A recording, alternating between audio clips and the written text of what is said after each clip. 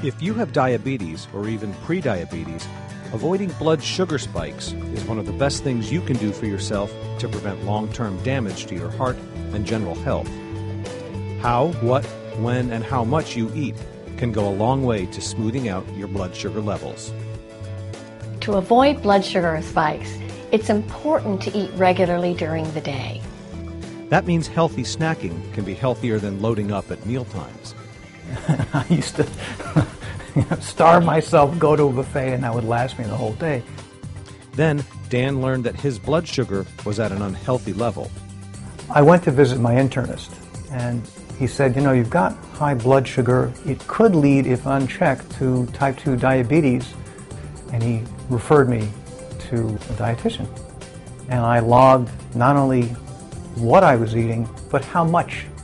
I became aware fairly quickly that maybe not as healthy as I'd like to think.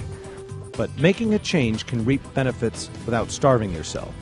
The best way to stay full and satisfied with your meals is making sure you get a balanced breakfast, a whole grain, which might be oatmeal, a protein, which may be a lean sausage or an egg, or soy milk or skim milk in your cereal or oatmeal. And there's always a fruit or a vegetable at every meal. Some people get the hungries mid-morning. A great snack would be a piece of fruit or yogurt or a combination of yogurt and fruit. There are so many options for a healthy lunch. Simple options could be a sandwich and a salad, or a sandwich with salad and vinaigrette dressing is perfect lunch. Vinegar is a good addition to meals for people with diabetes. Vinegar can reduce what's called the glycemic load, the number that estimates how much a food will raise a person's blood sugar level after eating it. A lot of people need an afternoon snack because often there's a lot of time between lunch and dinner. A lighter afternoon snack might just be a piece of fruit or veggies with hummus that you've brought from home. That healthy snack can keep your blood sugar even when it's time to decide on dinner. A healthy meal for diabetes would at least half the volume we want fruits or vegetables. That means the volume is high, the nutrients are high, but the calories are low. Grains such as barley, rye, or oats actually keep blood sugar low and even out the blood sugar response. And dessert doesn't have to be your downfall.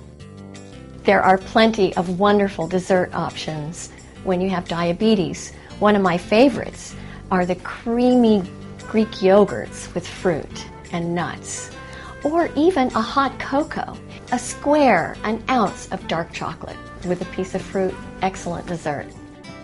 A lot of people with diabetes are afraid of eating fruit. In fact, studies show people who eat more fruit tend to have less diabetes.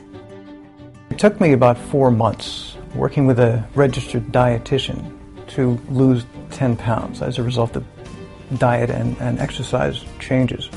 My blood sugar levels went down to normal, and they've stayed in normal range since, and that's been several years. Grazing and snacking, as well as good food choices and exercise, can help keep those blood sugar levels where you want them.